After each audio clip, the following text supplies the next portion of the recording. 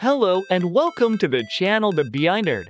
In this 1-minute Power BI video we will learn to add a constant line.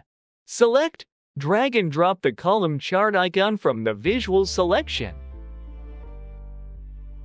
Now, drag and drop date to x-axis and revenue to the y-axis. Drill down the visual until the x-axis are months. From the Analyze section, click on the constant line icon, then click on the Add Line button. Then add the value you want the constant line on y-axis of the column chart. Now, we have added the constant line. Let's format this line. To format, click on Line and then select the color black and then adjust the transparency level. I will now change the line style from dotted to solid line.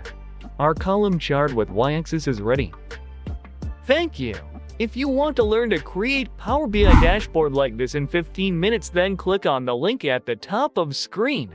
Thank you. Please subscribe to the channel for more Power BI videos and get regular updates.